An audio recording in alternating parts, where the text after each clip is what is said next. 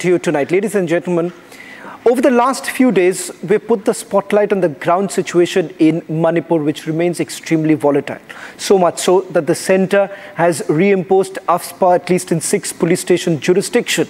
But that hasn't really had any impact as of now. So much so, 50 CAPF companies have already been rushed to Manipur to control the situation. Where lies the problem? In fact, for the first time, Biren Singh, Chief Minister of Manipur, who is in the dock right now, has finally spoken. Listen. The present crisis, the root cause of the present crisis should understand by everyone. The root cause of the present crisis is begin from where? The beginner is him. Yes. The present crisis of Manipur, the illegal migrants problems from Myanmar, is the beginner is the peace in Jiribam. You see the photograph here. When he was the Union Home Minister in 2008, he signed a suspension of operation agreement with the state government of Manipur and the government of India representative, and he welcomed it. He approved it. But you know, this particular person who involved in the signing, Mr. Govt, he himself was contested MP in Myanmar. And he is a Myanmar citizen. And he is the president of the Zomi Revolution Army.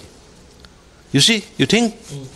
In 2008, he allowed to bring a Myanmarese citizen inside India and sign a suspension of operation agreement with the India government and the Manipur government, tripartite agreement. Then that was the beginning of coming of influx illegal migrants from the Myanmar. The present demographic imbalance in the state of Manipur, the central leaders should try to understand it. Yeah, our BJP leaders know. Our BJP leaders understand it. But the Congress leader, they created it, even then they are trying to blame to the people who is trying to solve the issues. My duty is, I have to protect my state, I have to protect my land, I have to protect my country, I have to protect my people too. Our indigenous people is very limited, very few, not much. Nagas, Meiteis, Thados, Paite, Mar, we are very few numbers. Only hardly our population might be 30 lakhs. But you know, if after this hanging, huge number of Myanmar illegal migrants has entered. If I am not wrong, in 2008, so you opposed the signing of this agreement, tripartite agreement. Yeah. I was the member of the cabinet. I opposite.